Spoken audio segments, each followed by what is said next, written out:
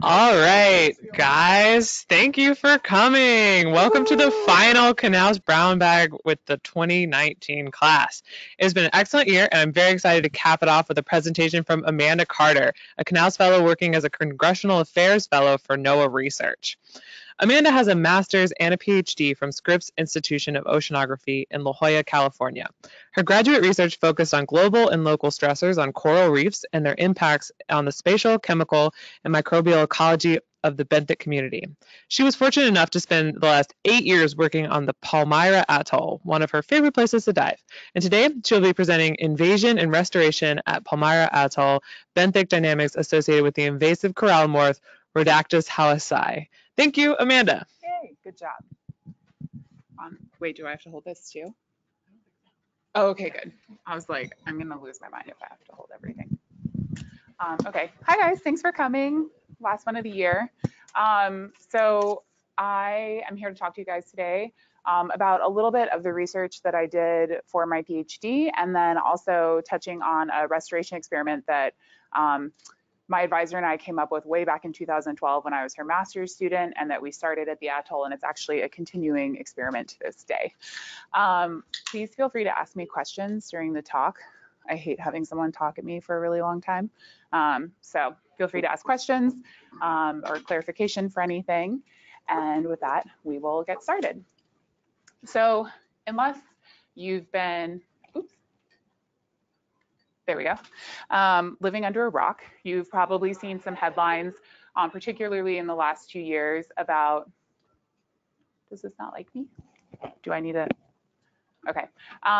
About things like the death of the Great Barrier Reef. Like there's actually an obituary notice for it, or maybe you got to watch the documentary Chasing Coral, and you got to see images like this one showing these beautiful coral colonies that bleached and then were overgrown by algae. And I think that currently in the press, we're hearing a lot of doom and gloom when it comes to reefs. You're hearing about them dying, you're hearing about overfishing, you're hearing about bleaching events, warming waters, and all of these things. And in fact, actually, I defended my PhD in December of 2018, and that was just after, my clicker doesn't like me. There we go. That was just after the 4th National Climate Assessment came out.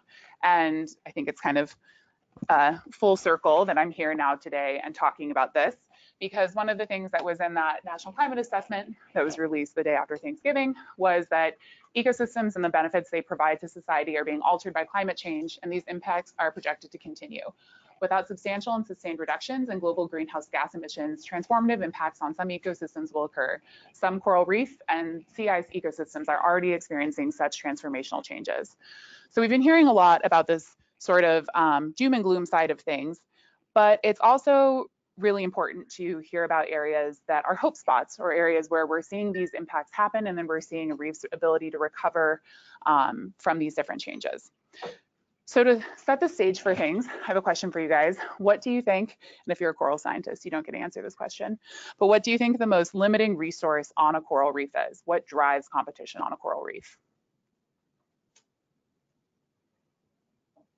Come on, guys. Space, exactly. So one of the most limiting factors on a coral reef is actually competition for space. And this means that space ends up resulting in areas to grow, getting to sunlight, all of these things that corals need, right? And so when you're on a reef, you can actually see competition for space happening between different organisms, between different corals. Where I worked, you actually got to see a ton of coral competition. You see competition with things like turf algae, with some invasive species, and then with other calcifiers on the reef like crustose coral and algae, which is this pink kind of pavement, bubblegum looking stuff that I'll be talking about a little bit more as well. So one of the things that can happen with this competition is, on a healthy or intact reef, these competitive dynamics are in a balance that actually favor corals or calcifiers. And so this is a photo from one of my favorite sites that I took at Palmyra. I'll actually be talking about what this person is doing in the background in a little bit. But you can see that you have lots of this CCA, this pink bubblegum calcifier, that actually helps cement coral rubble together. And some of those different species provide chemical cues that coral larvae land on. And then a lot of hard coral, and you don't see as much of that turf or macroalgae growing on that reef. And you'll also notice that there's a lot of ergosity to this reef as well. But when you have stressors that come in, occurring at a variety of scales, and these can also be natural stressors or human-induced, you can actually shift that dynamic so that instead of the calcifiers winning, you can have these more fleshy organisms winning. And a few different examples of these on the global and natural scale are things like storms. Hurricanes can come through and wipe out corals, and then you have this change in those competitive dynamics. You can also have things like crown of thorns, COTS, come through and take out some corals. You can have disease like we've been hearing about in Florida. You can have human-induced global changes, things like ocean acidification and global warming. And then you can have local point source pollution that changes those competitive interactions as well. Things like pollution coming off, overfishing and removal of herbivores from the reef. These herbivores are really important because they serve to help graze down all of that algae and provide space for the corals to grow. So these different disturbances can end up resulting in a shift in those competitive interactions, and that can actually lead to a long-term what's called a phase shift, where you can go from this hard coral dominated reef to one that's dominated by macroalgae or fleshy algae. And these phase shifts are one of the things that we hear about a lot in the media. And these really long-term changes are things that are frequently studied. So you see these long-term shifts towards fleshy or macroalgae, and this change where this coral community is no longer able to recover and regain its hold or regain its ability to win in those competitive interactions. And one of the things that can often lead to these really long-term changes and shifts are different compounding impacts on the reef. So if you have point source pollution, you have overfishing of the reef is already really stressed out, and then you have something come through like a warming event or a hurricane or whatever it may be, that competitive interaction can shift over to those algae, and then the reef can have a really hard time recovering.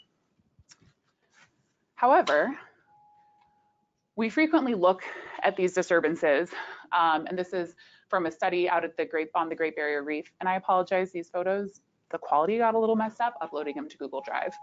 But so this is this beautiful healthy reef in 2006, and they went back in 2010, and there was this huge, what was like a community shift or a phase shift. So this was pretty macroalgae dominated. You can see all these large corals that provided all that rugosity on the reef are gone. And frequently, this is where people sometimes stop looking at these reefs. And then when they went back in 2012, there's still a lot of algae in this photo, but you can see that there's a number of these kind of smaller corals coming back into the community. And then by 2014, that reef actually looks pretty similar to what it did in 2006. The corals aren't quite as big, but this was in an area that was relatively protected.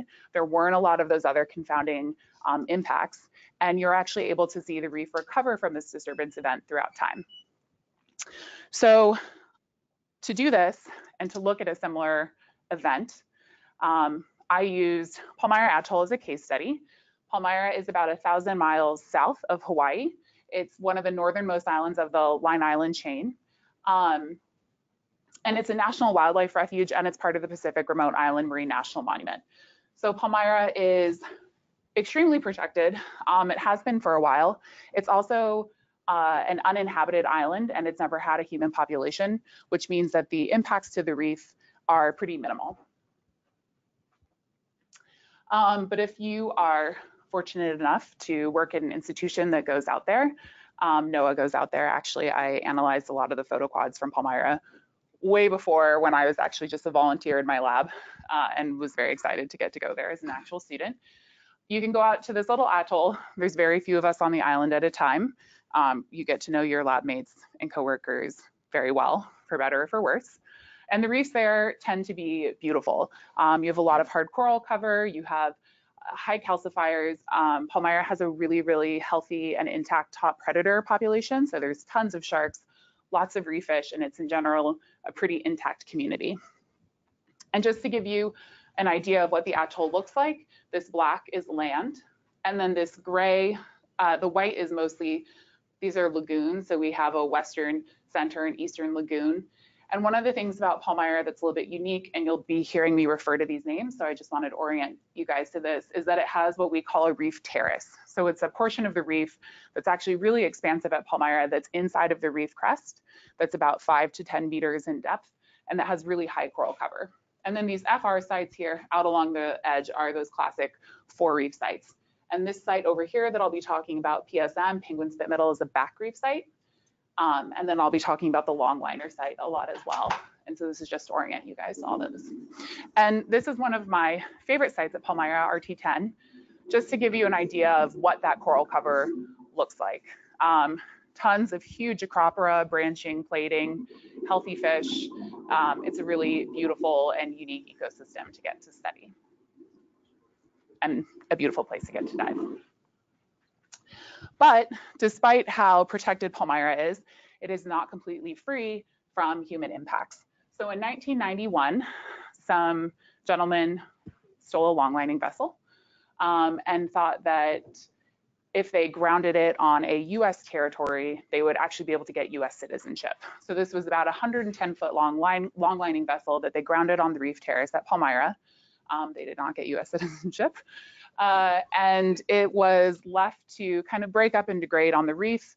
And when I went to Palmyra for the first time, it was still there. But in 2008, Terry Work at USGS and Greta Abbey published a paper documenting the spread of this invasive corallimorph around that shipwreck. And this is from their paper in 2008. You can see this red epicenter of where the longliner is, and then these radiating towed diver surveys that showed the extent to which it was moving out from that shipwreck at the atoll. And the corallimorph is interesting because although these guys are actually native to the Indo-Pacific, this one is able to grow over coral, and in certain situations you can actually see it causes tissue necrosis or death of the coral tissue as it grows over it. And at this site, we saw this ability for that corallimorph to come in and just wipe out all of that hard coral cover. And the area around this site was actually close to 100% corallimorph cover in a lot of those areas. And this always brings me, I think I've had this slide in every single talk I've given during my entire graduate career, because everyone has to ask, like, what is the corall? Does anyone here know what a corallimorph is? Has anyone heard of it before? Yeah, but that's because you're my friend. So corallimorphs are actually cnidarians. So they're related to corals. They're an anthozoan, but they're in corallimorph area. They also demonstrate this competitive advantage over corals in disturbed environments. And these have been seen before, or this sort of overgrowth of them has been seen in areas like in the Red Sea and really shallow reef flats. Are you guys admiring the beautiful? Yeah, so one of my friends is an amazing scientific illustrator, and she drew me lots of fantastic corallimorph images that you'll see. And so they have this ability to grow over these corals. And at Palmyra, we are seeing this really long-term community shift. That wreck occurred in 1991, and in 2012 and 13, the area around that shipwreck was up to 100% in a lot of those areas. So that's an example, just to touch on this, of a local stressor. This is actually what I'll be focusing on today. Another part of my PhD was looking at the response of a relatively intact reef to a global stressor. I happened to be out at Palmyra for all of the years of the last major bleaching event, and was able to do a lot of work looking at the response of the reef to it there. If you guys are interested in reading a little bit more about this, I have a paper coming out, and then also my coworker and I published a paper with our lab looking at the response of the reef to it as well. So my overall research kind of touched on 4 different areas that made it into my actual dissertation. First, chapter 1 was looking at the spatial and temporal dynamics of Rhodactis howesii, that invasive corallimorph around Palmyra. Chapter 2 was looking at what competitive mechanisms might be involved in the spread of Rhodactis howesii, so what allows it to grow over those corals and actually kill them as it grows over them. Then I investigated whether or not we saw any species-specific responses in coral microbial communities to the invasion. Were there any coral species that were more resistant to invasion? Did that have anything to do with their coral microbial communities? And then how did those communities respond to and recover from the bleaching event as well? But for today, because you don't want to listen to that for this long, I'm only going to focus on chapter 1. But I like to think of this as going from really big, thinking about the spatial ecology, to smaller on a coral scale, where you're thinking about the chemical ecology of this invasion, to really, really small, which is the microbial ecology of invasion and bleaching. And those correspond to my 4 chapters, but we're just going to focus on this larger scale one for today. There we go. So chapter 1, the paper associated with this chapter is this one published in Coral Reefs, Changes in Benthic Community Composition Associated with the Outbreak of the Corallimorph Rhodactis howesii at Palmyra Atoll. Does anyone have any questions so far? That was a lot of information I just viewed. Okay. So in this chapter, we kind of address 4 main questions. Where have we observed Rhodactis howesii around Palmyra? How are benthic communities changing around the atoll? How are benthic communities changing at the shipwreck site itself? And then are certain substrate more easily invaded than others? This was a massive data set that spanned over 10 years and used multiple different types of data. We had data from towed diver surveys around the island. A lot of these were conducted, or some of these were conducted by NOAA, others were conducted by our lab and others. We have these things that my lab works on called photomosaics, and I'll just touch on what these are really quick, although I'm not going to be showing a lot of data from this. When I showed that picture earlier and I said I'd talk about what the person in the background was doing, we call this, our pet name for this thing is the photomegatron. And this is 2 really high quality cameras that one's taking video, one is taking photos, and it's flown over the reef in kind of a lawnmower pattern, doing these really wide swaths by a diver, and then goes back, and then that goes back with us to the lab. And a member of our lab, Vid, created this really amazing software to stitch it all together. And you get these, this is a 100-meter squared one. We have ones larger than this as well. And you can see the reef at 100 meters squared, and you can actually zoom into a resolution of about 1 centimeter on these. So you can do these every year, you can do them multiple times a year, and you can actually come back and look at large scale and really small scale changes in that coral community. And then the other part of this data set was sort of the more classic benthic ecologist method of taking photoquadrats. So this is me taking a picture. This is at RT10, the one I showed you guys that video of. When my advisor installed this photoquadrat in 2009, she put this on relatively flat reef. And this acropora has grown up so far that you actually have to have one diver dive down to find the pin where it's embedded about 4 feet lower in this acropora. And then the person up here has the photo from the previous year, trying to line it up so that we get that replication throughout time. But something important to touch on here is that we also, the US Fish and Wildlife Service gave about, I think it was about $6 million to remove the longliner wreck. And research I'm not talking about here, but that I did for my master's, helped pave the way for some of this. And it was a really awesome thing to get to be a part of. So in the winter of 2013, Fish and Wildlife went in with this massive commercial diving operation, and they were actually able to cut up the shipwreck, the Huifeng, which is the name of that ship, and they were able to remove the shipwreck from the area.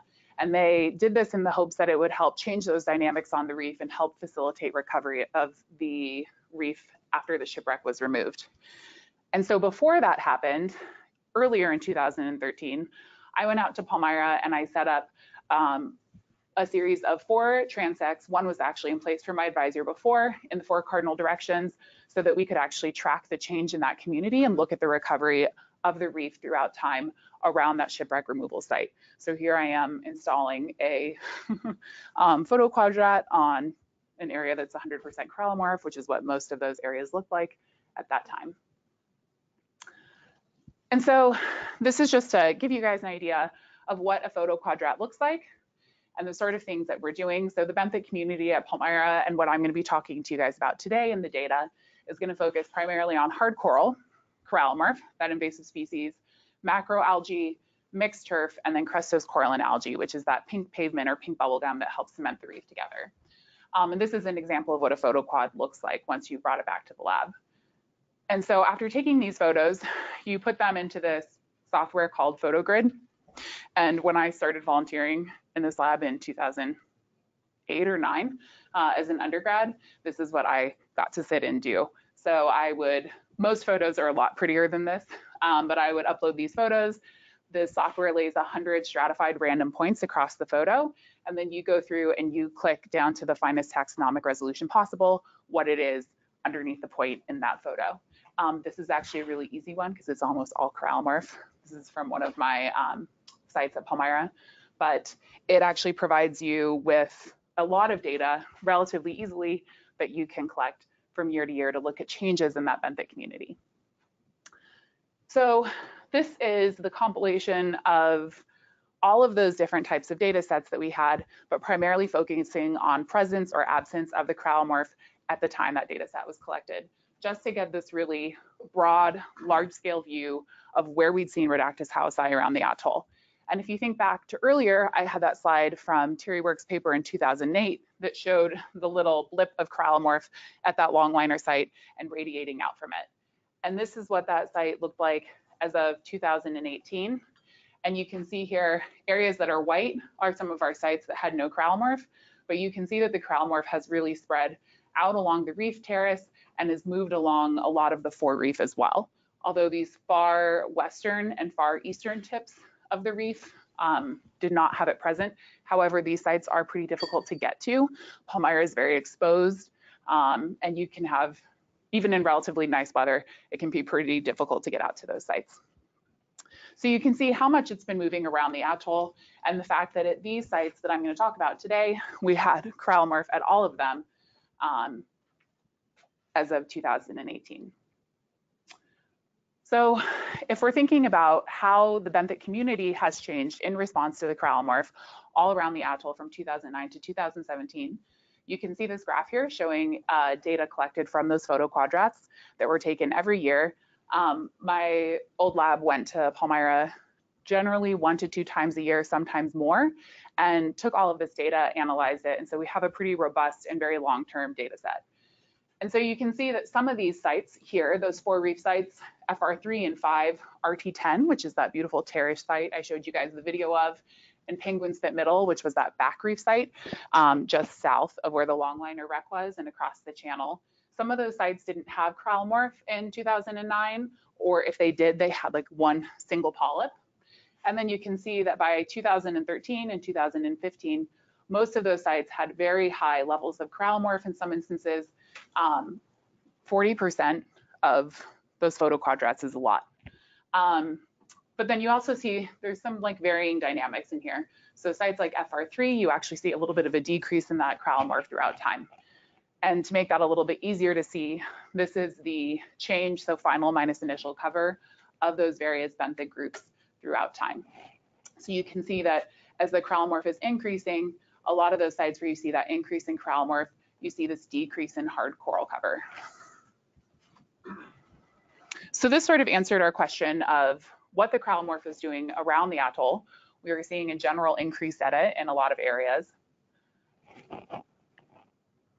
And just to give you guys an idea of what that looked like in those photoquadrats, this is FR5, one of those areas that in 2009 had 1 single polyp of corallimorph, which we actually didn't even see in the photo when it was analyzed that year. A point didn't land on it, and it was so small and so far down in a crack that it wasn't even noticed. By 2011, you had a pretty small patch of the corallimorph that was growing up. By 2014, this is all corallimorph here in this plot. And by 2016, you can see that this plot looks completely different. The coral, a lot of these large coral heads that were in here have been completely overgrown by corallimorph, and a lot of those are actually dead. But when you go and you look at the shipwreck site, remember that shipwreck was removed in 2013.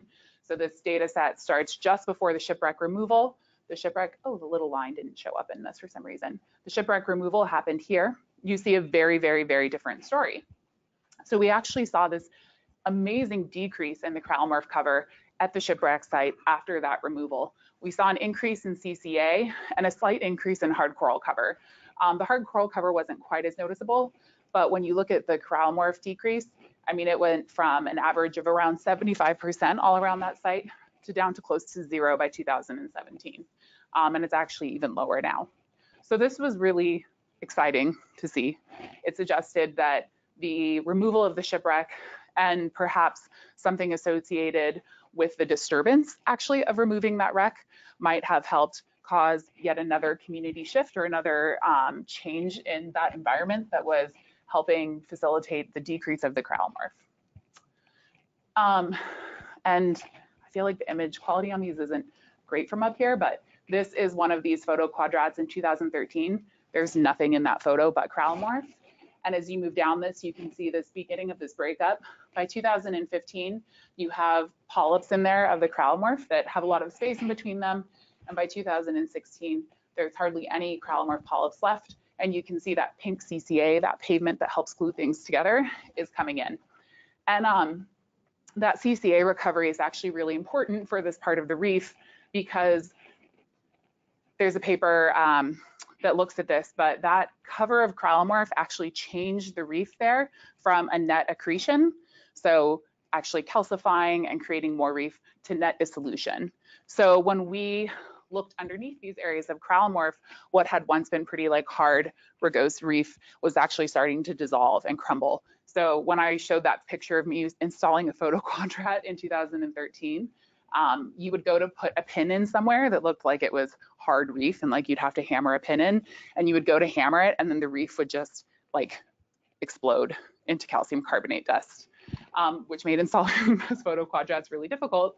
But it's part of why that recovery of the CCA was so important in that area too, because it actually helped bind all of that coral rubble together so that baby corals could come in there, land and grow and help contribute to the recovery of the reef.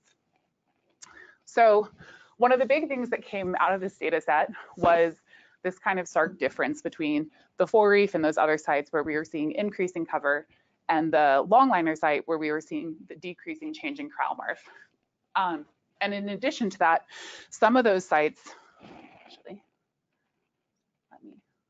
there we go. So you'll see that some of these sites, for example, RT10, which is that one that I showed you the video of, it's the filled in black triangle. Even though the corallimorph started to take off there a little bit, it got up to around 20%, you'll see that it really ended up decreasing there. And then at some of these other sites like FR3, which is a full reef site with really high coral cover, the corallimorph was never really able to take off the way that we saw it happen at the longliner site, where it reached up to 100% cover in a lot of those photoquadrats. And so this kind of led to this question of what drives the difference between the increase in corallimorph at some sites and the decrease at other sites. And what was it about some of those sites that seemed to inhibit the growth of the corallimorph and prevent it from exploding? And why did we see this huge explosion in the corallimorph at other sites? So one of the questions that I asked was whether or not corallimorph had a substrate preference. So if you had a juvenile corallimorph, a little polyp floating along, did they preferentially land on some type of substrate versus another? And could that perhaps be tied into why some of these areas were more easily invaded than others? And so I did a lot here that I'm not going to go deeply into, but looking at the substrate that was available in different areas, I calculated an expected amount of settlement for each one of these benthic substrates, and then this is the actual observed settlement. And you can see that corallimorphs actually extremely avoid settling on hard coral. And if you know anything about coral, that's actually not super surprising. Corals have a lot of different defense mechanisms. They have sweeper tentacles. They actively compete with each other. If you ever look at videos of two corals competing with each other at night, it's crazy. Like, they look like aliens wildly attacking each other. It's awesome. And then we saw that compared to the coral where they actively avoided it, the corallimorphs really, really liked CCA, that pink flat pavement, which makes sense. It's just essentially open space that's available for someone to settle on. They also settled on turf more than expected. The turf in Palmyra, because of that really, really high herbivore population, tends to be really, really short. Baby corals can settle on it. Baby corallimorphs can settle on it. Not terribly surprising. Oops, I'm gonna trip over that. And then they also avoided settling on macroalgae. Macroalgae also has a lot of defense mechanisms. Some macroalgae actually create allelopathic or chemical compounds that help inhibit predation, and it makes sense. They also move, so it makes sense that the corallimorph would have a harder time landing on them. So then I wanted to think about, well, once they've actually landed and established themselves, we saw preferentially on turf or CCA. What did they do after they've landed? So this is kind of, I like to think of this as like once they've gotten their foot in the door, what happens and how does that relate to the different benthic types? And we see here that the number of settlement events on coral is really low, on CCA is really high, as we saw before. And then this axis here, the number of transitions is, remember, we have those 100 points per photo that are kept consistent throughout time. So even as the photo changes, that point is on the same part of that photo. Does that make sense?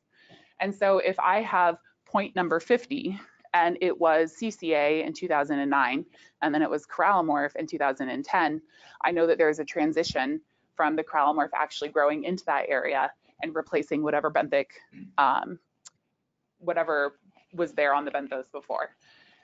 And so this actually follows a relatively similar trend to what we saw for this observed versus expected settlement. The corallimorph had a harder time overgrowing hard coral. And then interestingly, it overgrew macroalgae more than CCA, that fleshy macroalgae, and then it overgrew turf the most easily. So in all of those photoquadrats where we were able to see the corallimorph spreading across the photo throughout time, they primarily transitioned turf to corallimorph or macroalgae to corallimorph. Part of this here too is that this macroalgae includes some of the encrusting macroalgae like Peysonelia and other ones, if you know what those different ones are. So they're easier for the corallimorph to grow on. The one thing that we saw the least number of transitions for were soft coral, which tend to be pretty well chemically defended as well. So to summarize that first chapter, was a lot of information. I didn't touch on the photomosaics and some of the other data that went into that for the sake of time and not boring everyone. But although we found Rhodactis howesii at many sites, we saw a really drastic decrease at the epicenter of the invasion at that shipwreck site. This decrease was accompanied by recovery of the benthic community at that site as well. It now has really high levels of CCA. And now this year, that data went up through 2017. We actually have a lot of corals recovering in that site as well.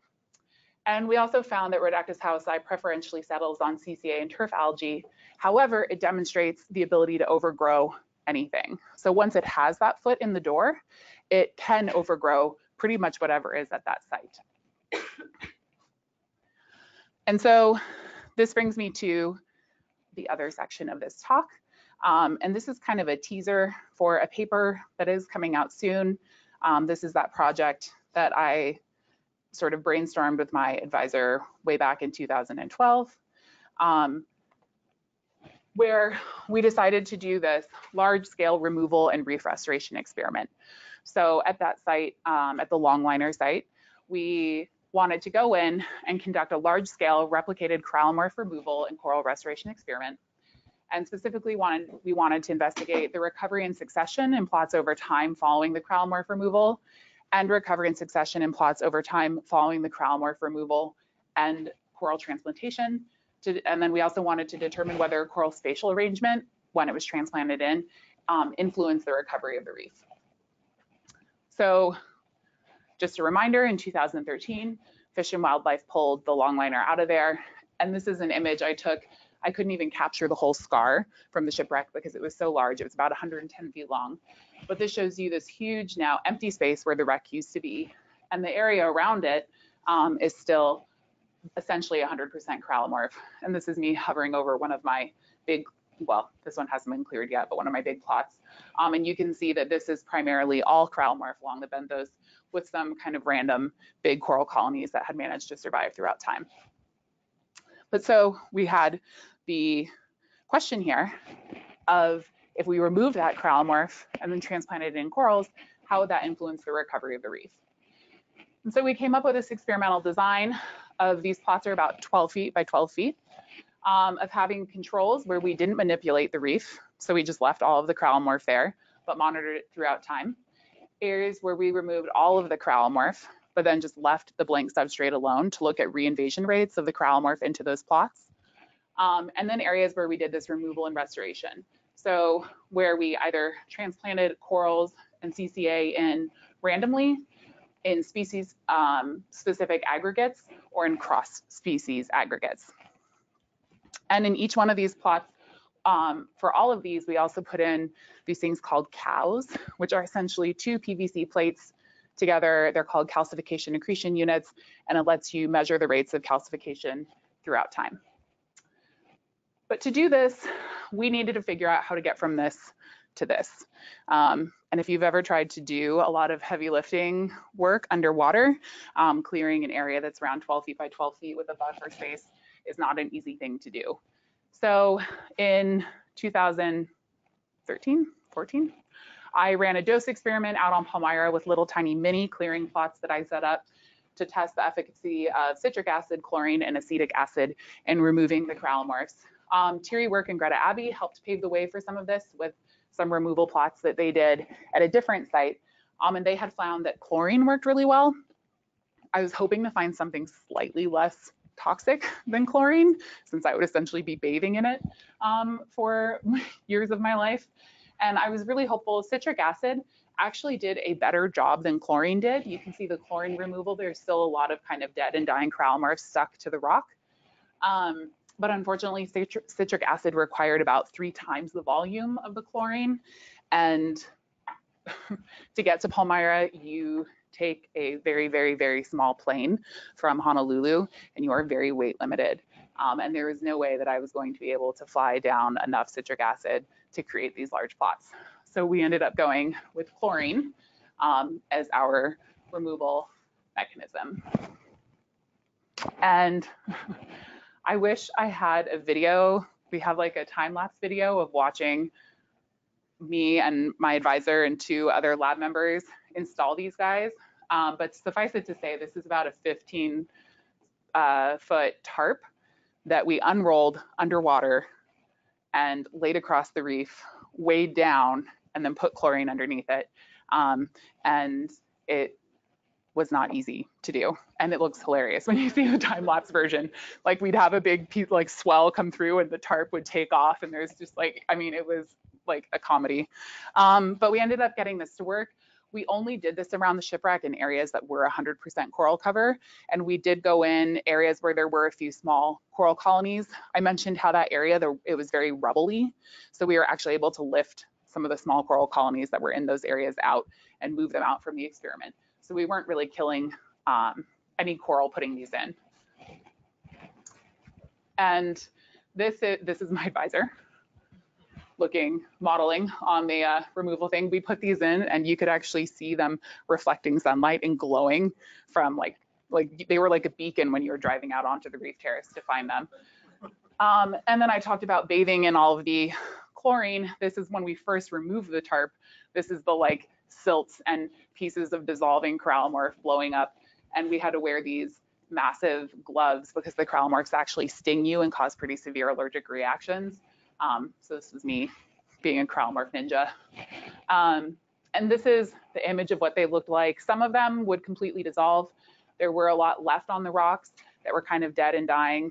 And we had the lovely experience of spending about 250 total hours 1 year underwater with our tiny dive knives, scraping corallimorph off of rock to make sure that there were no corallimorphs left in those clearing plots.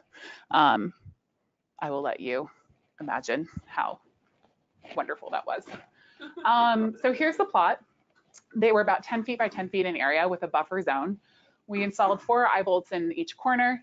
We put cow tags, like the ones you put in cattle ears, on each of these so that we could mark them throughout time. And then we had floats on these so that we could come back.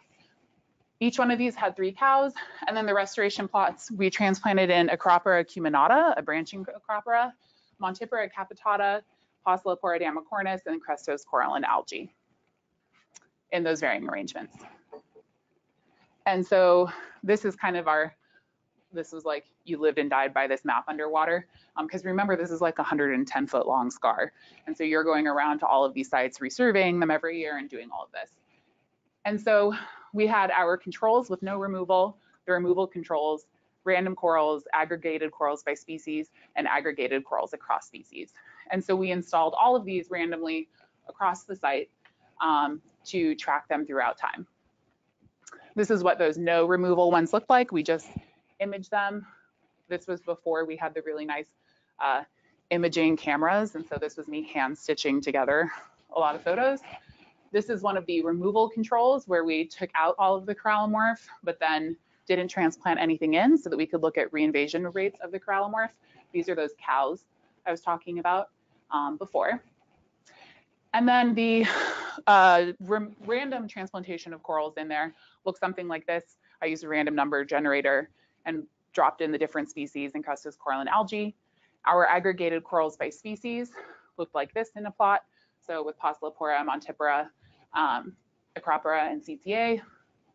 And then we had these ones that were aggregated, but with all 4 species in each aggregation. And this has been a lot of work. A lot of people have worked on it. A master's student in our lab worked up a lot of the data from this because it was still coming in 2018, and we're still collecting this data now as well. But to make a really long story short, we saw an almost complete decline in the corallimorph cover in those plots, even in the ones that we didn't remove the corallimorph from. So the ones that we didn't remove the corallimorph from, most of those have like less than 2% corallimorph cover as of 2018. We saw an increase in coral cover of over 392% across all of those all of those clearing plots. We saw that turf and CCA came in and primarily dominated on all of that cleared benthic substrate. So rather than the corallimorph just reinvading, even from the edges, we saw CCA and turf come in there. And then we also found that those aggregations of coral, rather than the random distribution, were the most successful. And it didn't matter if it was an aggregate by species or across species, those ones had the highest rates of survival and grew the most. And this is all coming out in a paper that will be released shortly, but I wanted to give you guys an idea. This is one of the plots. This is 2015, and you can watch it throughout time. 2016, you can see these are all the big Acropora growing, some Possilopora, again in 2016, and by 2017, these Acropora were each 1 stick when we transplanted them in. So you can see that it was like, here's 1 stick at the very beginning. And this was even 2015. We didn't have a video from 2014. And so these were incredibly successful and were a pretty, I have to admit, when I put these in 2014 with my advisor and some of my lab mates, we kind of thought we were crazy and wasting a few hundred hours underwater going in and doing this, because the corallimorph cover at that site was so extreme. It just seemed impossible that it wouldn't just reinvade and kill all these baby corals and take over. And so this was really, really heartening and exciting to see, and suggested that doing these large scale restoration experiments and tracking them long-term and throughout time, that you actually can make a difference in some of these areas on the reef. So to conclude and leave time for questions, overall, my research found that Palmyra is a relatively intact ecosystem that has had the unfortunate experience of having both local and global stressors occur there, but it's had a really amazing ability to recover in all of those instances. We've seen a decline of the corallimorph. I didn't touch on it today, but another big part of what I looked at was the response of the reef to the bleaching event. Palmyra experienced bleaching, but we actually saw really high rates of recovery after the bleaching event. And a lot of this probably has to do with the fact that you don't have a lot of confounding impacts out there, right? No one lives there. There's no human population. There's no overfishing. There isn't fishing, period. There's no point source pollution. Like, it's a very minimally impacted area. And so when you have these stress events that come in there, the reef is able to recover and respond to them pretty well. And I had the fun experience of being out there during one of my trips. Sylvia Earle came out and stayed with us with her video crew, checking out Palmyra. And then right as I wrapped up my PhD, she actually named Palmyra as one of her new hope spots that she's highlighting because of what she saw out there, which was a pretty amazing experience. Also just really cool. She was diving with us out in gnarly conditions on the fore reef and was just a total badass. It was really cool to see. So with that, just thanks to all of the people that helped with this. This was a massive amount of data over many, many years, I worked in a variety of different fields, and there were a lot of people that made this work possible. So with that, thanks you guys. This is my office view for my 10 years of graduate school at Scripps. This is not what my office view is now. But with that, I'm happy to take any questions. Okay. Thank you. Thank you, Amanda, for that riveting presentation. And you'll see we do have this audience microphone. That's for our online audience. So they do appreciate it when we use that for questions. Does anyone in the room have a question? Okay. That was longer than I meant it to be. I was like, oh God. That was a great, thank you so much, Amanda. That was amazing. And I just had a quick question. I think you might have maybe touched on this in the beginning. What was the depth of the sites that you were working at? Yeah. And for the, especially for the rec site as well. Yeah. So the depth of those sites varies. The rec site is in about 20 feet of water, like 15 to 20, depending whether or not you're on top of a big coral colony. The wreck actually popped out of the water at low tide, and you could smell fuel. Like in 2013, you could smell fuel in the wreck, and there was still fuel in it when they actually went in and removed it, which also I'm sure contributed to the reef not doing well around it. It was actually slowly leaking out fuel. A lot of those other sites, the 4 reef sites, are all anywhere from 30 to about 60 feet. And the other reef terrace sites vary from RT10, that one that was really beautiful, has some parts of it that are like when I drive through that site, I have my engine clicked up and you're dodging coral bommies, all the way down to like 25 feet in some areas. So there's a huge amount of rugosity at a lot of those sites. Okay, any other questions in the room? Okay. So in reference to that the leaching, do you think that the corallimorphs liked that at all? Is that maybe one of the reasons they were doing so well when that wreck was in there, or do you think it's just because of the physical disturbance? So asking if the fuel leaching has something to do with that. Metal leaching, or so my master's research actually did a lot of work looking at that. I looked at whether or not iron leaching out of the shipwreck was influencing the growth rates of the corallimorph. Iron's actually another limiting factor on most low-lying atolls. There isn't a land-based, like it's not along a big continent where you get all of the land-based sources of iron coming in.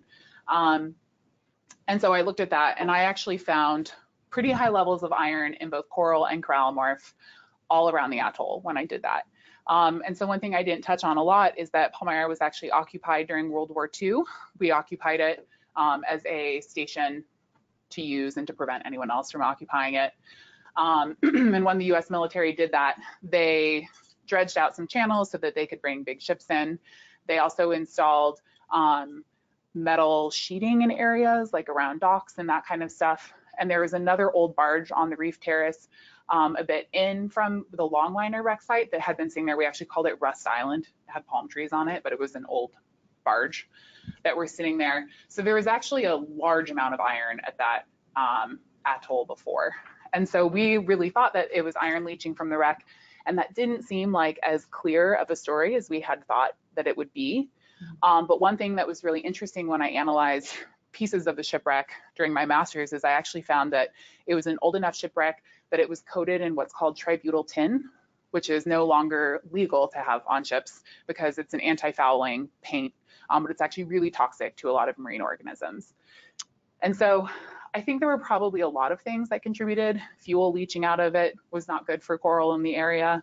Tributyl tin covering it wasn't great. I also think just the massive disturbance of that grounding event was huge. Like there was a rubble swath from where it had like ground up onto the reef. I also did a lot of genetics during my master's, looking at whether or not this specific corallimorph maybe was an invasive strain that wasn't native to the island before. And that population around Palmyra is actually highly clonal, suggesting that maybe it is a certain strain that has higher invasive abilities, but I didn't have another population to compare it to. Okay. So all right. I think that I don't think it's one clear cause and effect story. All right. Okay. I have another question. Yeah. For the calcification things, what is that? Is that just a little thing in the water that you can measure how high things get next to it, or? Yeah. So I didn't touch on the cow story at all. Those are actually PVC tiles. They have a little bit of space in between them, and we would go back every year and collect the tiles, dry them, weigh them, analyze what was on them, and then you can get calcification measurements from that, and then we'd install clean tiles. And so you can see, you know, we take some of those tiles out and you'll have like an inch of CCA on them because there's such high levels of calcification and accretion at those sites. Is that algae that's growing on it? The CCA is that CCA? pink, Okay. the pink calcifier. Yeah. So it is an algae, but it's a calcifying one. Okay.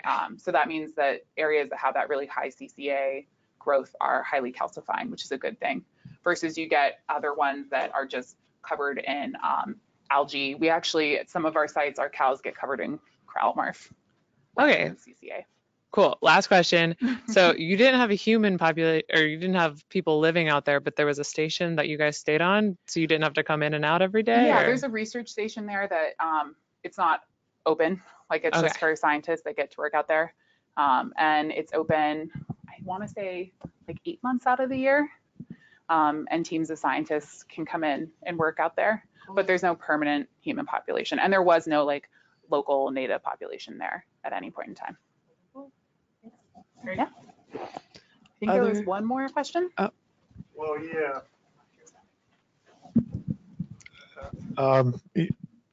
You just answered most of it, Okay. and I guess I'm from the DARP, well, the NRDAR, or that's the DOI equivalent here at NOAA. Yeah. But it seems like there could be another presentation based on what I was interested in the relational effects of that wreck and the I guess the chemical and physical environment and how that affected or didn't affect your invasive I'm stumbling on the name of it. The corallimorph, yeah. Yeah, corallimorph, sorry, the thing I've never heard of before this presentation. Yeah. Anyway, it's really interesting that you looked at that in your undergrad, I mean your master's work prior to doing this PhD stuff, and it's I think a different aspect of what's going on there that might be interesting to other coral studies going on elsewhere, and not just with corallimorphs, but those physical chemical interactions with the reef and how those, because there's obviously the impact from the rubble field and the impact that, you know, just the grounding itself, but then there's the subsequent what's going to happen over time from exposure of other things that, you know, TBT or whatever. So I really found that pretty interesting, even though it was a small part of today's presentation. Yeah, good. That was a lot of work, and it was hard because it didn't have like a really, really clear story from it since I found such high levels everywhere. So it's funny, I don't normally put that in presentations where I'm telling the longer story, but inevitably that's always a question that people ask. So I feel like I should make a slide to have at the beginning of talks to touch on that. But it was definitely really, I also, the reef, I wish I had some better photos in this one of what it looked like when the shipwreck was still there. But there was kind of a small area around the wreck, a little bit of a band where you didn't really see much growing there. And interestingly, for the fact that it was 100% corallimorph cover around the shipwreck, there were no corallimorphs on the wreck itself. There were some Poslepora that grew on the wreck because they're a coral that can grow anywhere, but there were no corallimorphs on the actual shipwreck. So I definitely think that there is some toxicity to the wreck itself, probably from the tributyltin and fuel leaching out of it as well.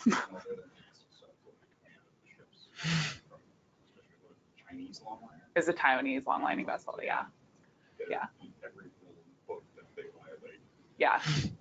So, and that was why I was interested to see if that strain of corallimorph was an invasive one, like thinking maybe it came in ballast water or on the ship hull itself. And I think that there is a master's student that's now interested in picking up where I kind of left off with that genetics work and comparing it to other populations. I actually didn't touch on this. I should have. Although this was a case study at Palmyra, this type of corallimorph is actually, there's similar blooms like this happening in other areas. Palmyra Atoll in Micronesia is experiencing a really massive outbreak of corallimorph there, where they have areas that are 100% corallimorph cover now. We see this out at Helen Reef, which is in Palau. They have this corallimorph out there. Parts of the back reefs in Moorea have this there now in some increasing numbers, not quite as extreme as what we saw in Palmyra, although the one in Micronesia is. And I think that the Coral Reef Task Force that NOAA is on, along with DOI and a number of other agencies, is interested in looking at the Micronesian outbreak soon. Okay, so I'll just check on our online questions. Okay. Perfect. Is the back reef like a calmer area than the forereef? The back reef is, yeah, so the back reef and the reef terrace are inside of the reef crest. And so they are, in general, much more protected than out on the forereef. So that's part of why they have these like huge, giant plating corals. Like we have plating a cropper out there that's like 35, 40 feet across because it's much more protected.